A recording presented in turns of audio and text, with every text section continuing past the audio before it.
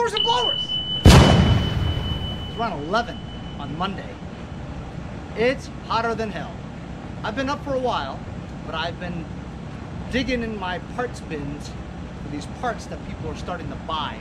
As you guys know, that I tore down my Agway lawn tractor, which I call the Hurricane Isaias tractor. I tore it down the other day and took all the parts that I wanted to keep, listed them all on eBay, and sure enough, I've got like 3 sales already for the steering column, the steering section, shifter plate, you know, crap like that. But whatever, you sell enough of it, you know, the money adds up into your PayPal account, you know? Use the money in a PayPal account so I can buy other parts for my current projects.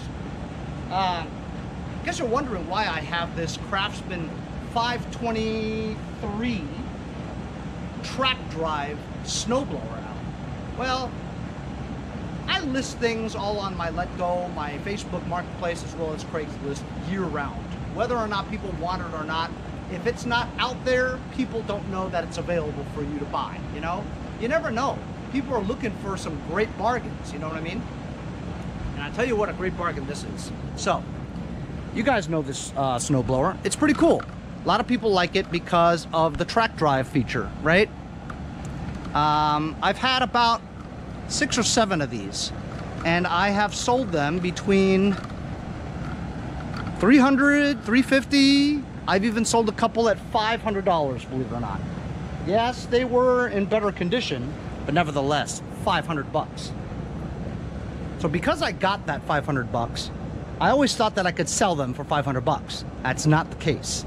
Depends on the condition, depends on the size of the tracks. My mom has one over at her house, and the tracks are much bigger than that. You guys know what I'm talking about. And that one works just great. This one works great too. I got this for free. That's right, free. About 2 or 3 Christmases ago, I drove out to New City, which is an island near Manhattan, near the Bronx, whatever, I think. You know, I had never been to New City before, but it's part of New York. You know, I drove over there, took me about an hour or whatever, but lady was just giving it away for free. Rolled it onto my pickup truck at the time. I had a black Ford Ranger at one time. Some of you early subscribers will remember that. I got rid of it because I needed a new clutch. New clutch was like $800 to $1,000, so it's not worth it. Sold it. Anyhow, she gave it to me for free. I got it back home, and all I did was put gas in it, fired right up. Anyway, so I had this listed for the longest time for like $500. Nobody would buy it. Of course, now I've slashed all my snowblower prices to like 100 bucks, 150. So this is listed for $155, and some guy wants to see it. I guess he wants to buy it because, you know, there are people out there who said, ooh, tank tracks. I always wanted one with tank tracks. And then there are people who want the tank tracks to make a project. Like I saw a picture of a guy who had a Black Beauty, you know, the Murray wide body LT Select that I have, you know, the Black Beauty. He had tank tracks on the back wheels and snowmobile skis in the front. So the picture of the Black Murray with the snowblower skis in the front, the tank tracks in the back. It was badass. Hey, maybe he wants to make one of those. Maybe. Anyway, so I took it out of my shed. Of course, it was the one all the way on the inside. So I weaseled it out of the underneath the cover. I put gas in it, fired right up. Unbelievable. You know what? Let's try. Fuel shut off. Off.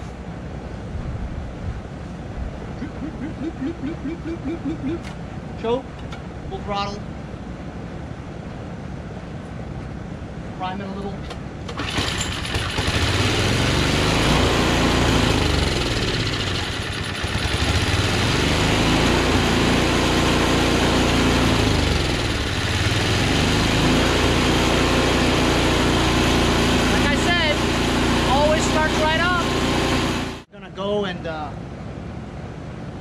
Get my white outdoors lawn tractor, bring it out around here, and I'm going to power wash it because it needs a power wash.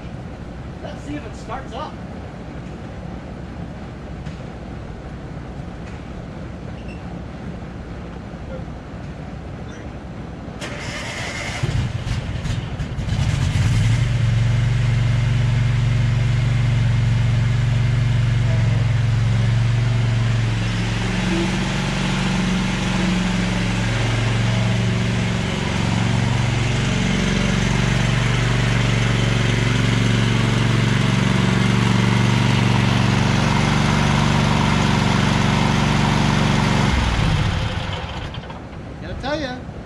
Starts up great. Nothing wrong with this track.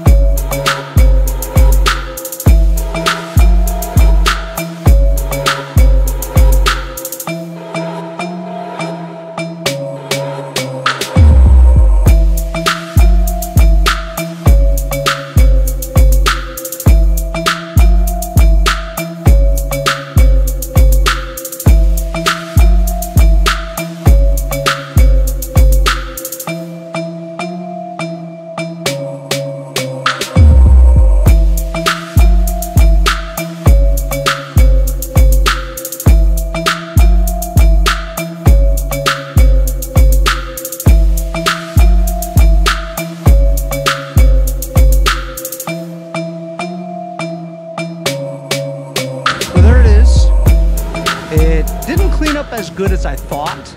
I know it looks okay right now, but there's a lot of parts there that just won't get clean.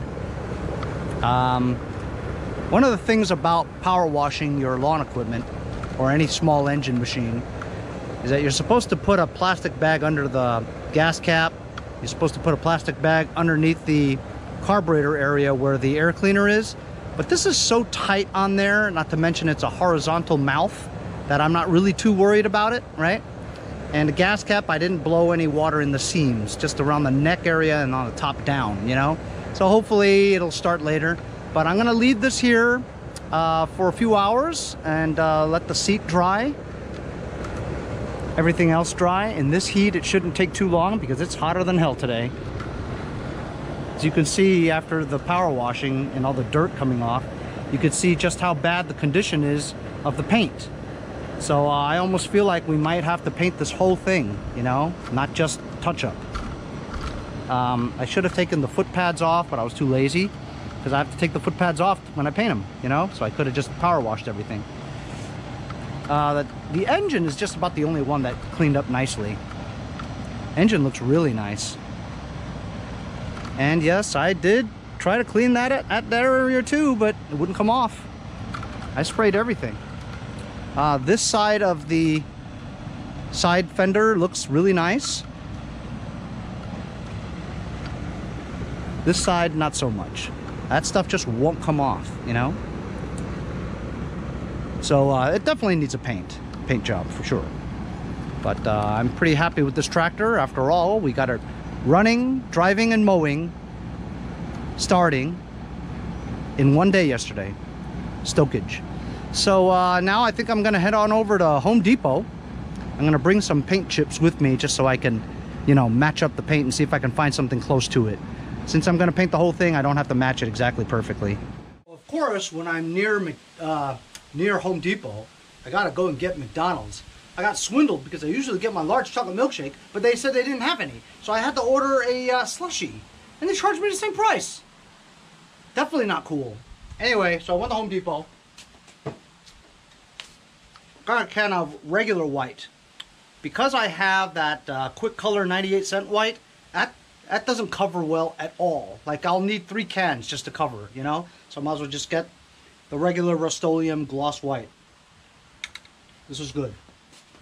I also remembered that my Jamal a la tête, I missed some spots. Got 2 more cans of 98-cent quick color gloss black. Now, Home Depot did have the burgundy, and I was ready to take it and go and pay. And then I walked by another area and they had cranberry. I compared the cap color, right,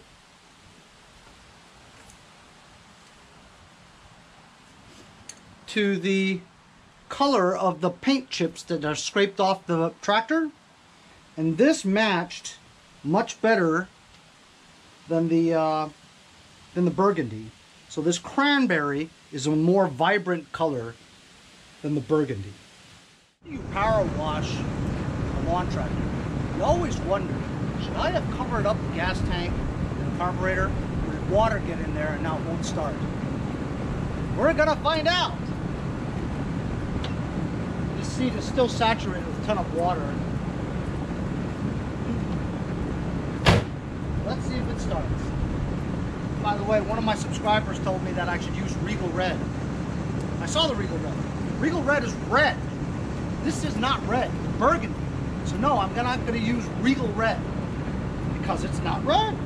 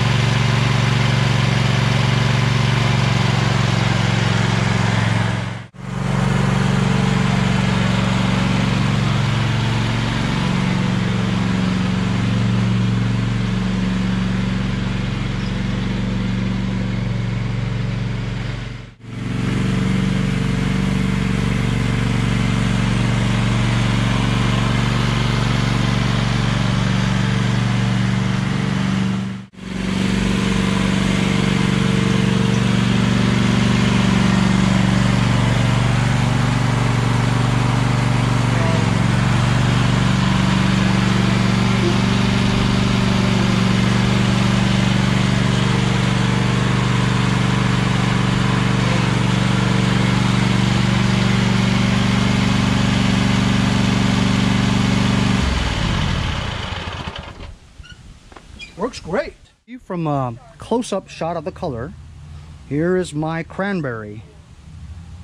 It's identical. Identical. Got to remove this stuff over. And can you believe 4 3/8 bolts to hold this 1 ounce piece? It's a little overkill, don't you think? 4 3/8 bolts to remove the cup holder.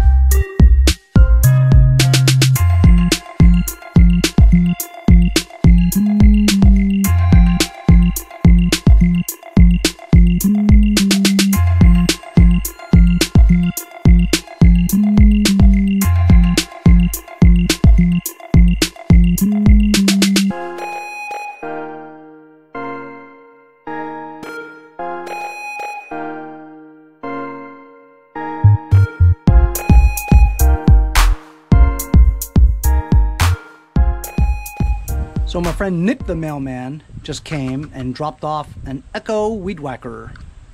His cousin didn't want it, so he brought it over to me after work. I have taken apart the top part of the hood. That part where you saw the sides, that is actually the plenum on the inside, the air isolator. Anyway, as you can see, it is burgundy color, at least molded that way. And then the sides, because they're exposed to the sun, has turned it pink. So I will paint just the sides of that burgundy. And now I'm going to spray just the top part of that hood, because it was easy to disassemble and take the headlight lenses off, and the headlights, the bulbs, and the reflective chrome thing, plastic thing that comes off. I'm just going to go over this real quick with white.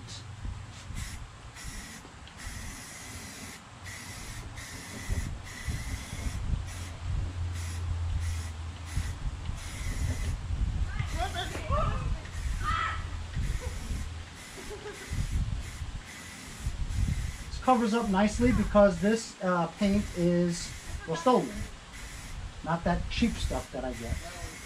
So the coverage is very good.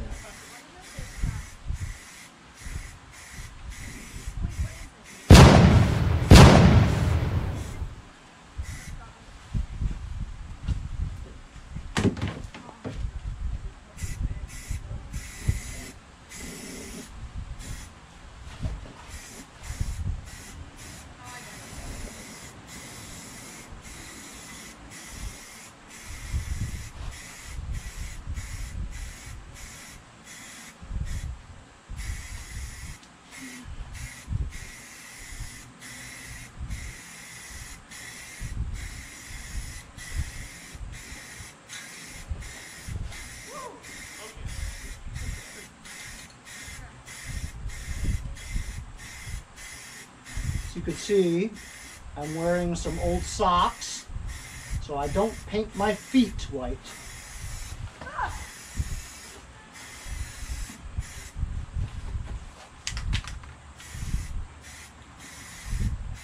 I really should close the door because you can see the wind is kind of blowing the white. At least this way it blows it towards it.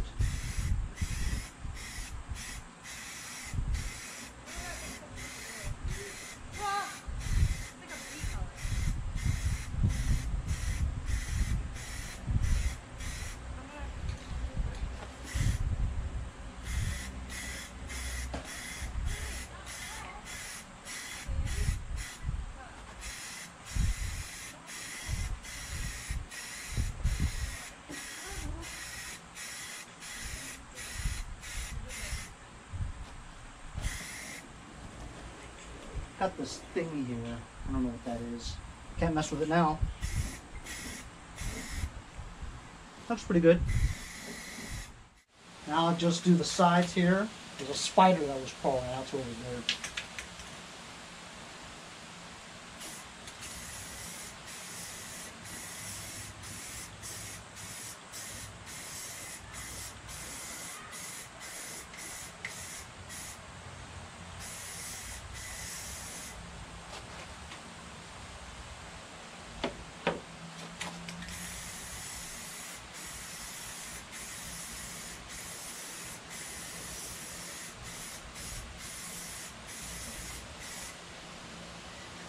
That's it, and we want the sides. So I've been at this for a while, maybe 2 hours. You know why? Because I always like to open up a can of worms. I say can of worms is because I was just gonna scrape off some of the flaky paint that's on the rust, right? But then this is the machine where the paint, I don't know, you scrape a little, you keep going, and you end up scraping the whole piece off. And then you scrape a little bit here, and a little bit comes off, and then you gotta keep scraping, you know? And so I end up scraping the whole damn thing pretty much, you know? And it took a long, long time. And of course, this seed is still drenched with water. So water keeps dropping down here, keeping it wet. So you can't paint it because it's wet there all the time, you know? So I gotta wipe this all down and stuff. So unfortunately, I think this paint project is gonna take 2 days. Crazy, right? Because I'm just waiting for like the water to dry, you know? I guess power washing is kind of like going to the beach and playing in the sand. Water gets everywhere, just like sand gets everywhere, you know? I'm gonna loosen this bolt here and this bolt here so I can stick like a cloth underneath it for the masking to cover up this black part. And then I'm just gonna spray over this panel and the other panel white. Then tomorrow I'm gonna paint the deck and the body burgundy. Has to be split into 2. Then I have to fix the seat tomorrow too. So as you guys see, I've masked off everything with the exception of the bottom part of the hood. We call these the side fenders. As you know, I've already painted the top part and the middle plastic contrast plenum, which was in burgundy. The top was in white, and now I'm just gonna paint this hood white. Now this side is actually really good, but this part is not that good. So if I have to paint it all white, I gotta paint this white too, even though this side is good, you know? Because the paint is not gonna match, because this has probably been sitting around for 10 years in the sun, so it's faded white. Even though it is in good condition, it's gotta be the same color, you know? So there's a lot of work to prep this stuff, you know? So I'm gonna have to paint the body tomorrow, but at least we can finish the hood, you know? So here we go. And the wind is kind of blowing, so this is kind of gonna mess me up a little.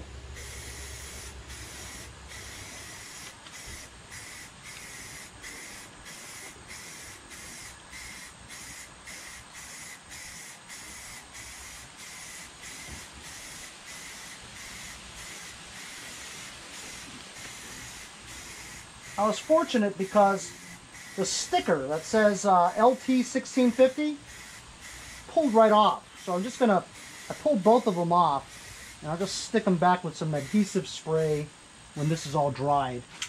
That way I don't have to go through the trouble of masking it off, you know. And this white really looks nice.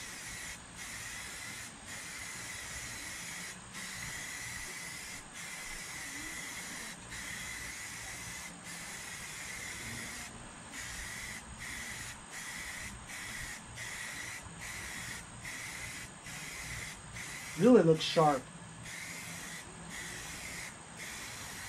But, you know, with a white tractor, it's going to get dirty very quickly.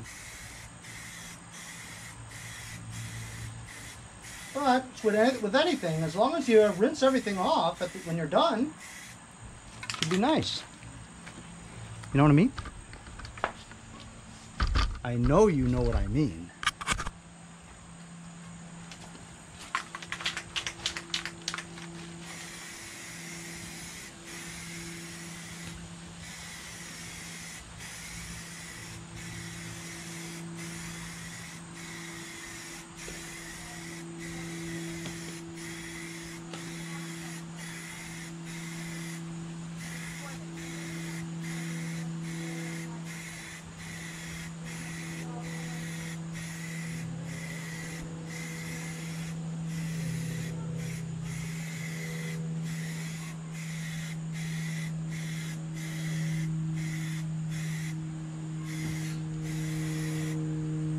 That looks nice.